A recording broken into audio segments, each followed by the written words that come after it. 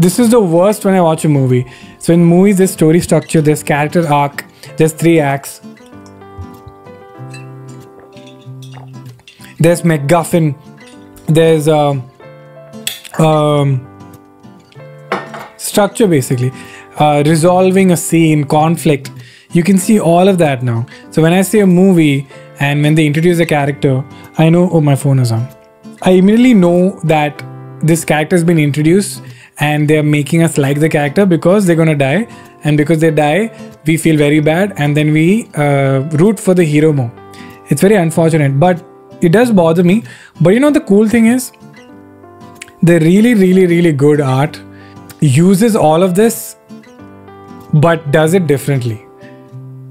So what I'm trying to say is, like, a really good song obviously follows a particular set of scales and techniques, but does it so well that you enjoy the final product. I think a good example is like the recipe of chocolate cake. The recipe of chocolate cake is the same, but someone does it really well and someone does it really badly.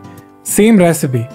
So yeah, I think that's a good example. Same thing. So a movie structure is same, but some people do it so well using the same rules and structure.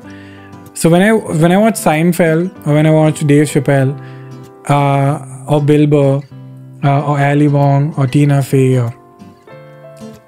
I'm like, man, I know what they're doing, but they're doing it so well. So the only unfortunate byproduct is the people who do well is really small. I think if I didn't know filmmaking, comedy, or music, I could have enjoyed a far broader group of artists. But now it's reduced. But what a great group of artists. Like when I watch Nolan, or watch Kurosawa or Rahman, these are such great artists that even if I know what to expect, they do it in such a complex and simplistic and skillful way that it's still very joyful. But you know, sometimes the opposite I've noticed has happened, that things which are formless and structureless are more entertaining now because I can't predict what's going to happen. A simple example is like when I talk to kids, they're really funny because kids don't follow joke format. When I watch YouTube sketches of people shooting stuff on their phones, it's so funny because they don't know structure. So I don't know what's going to happen next, but they're inherently very funny. Hello, if listening to a long 1-hour podcast isn't your thing, this is the perfect channel. Please subscribe for more such short recordings of me talking alone or with my friends, or I don't know what else. And I can't end this video without saying it. Please like, share and subscribe. Bye.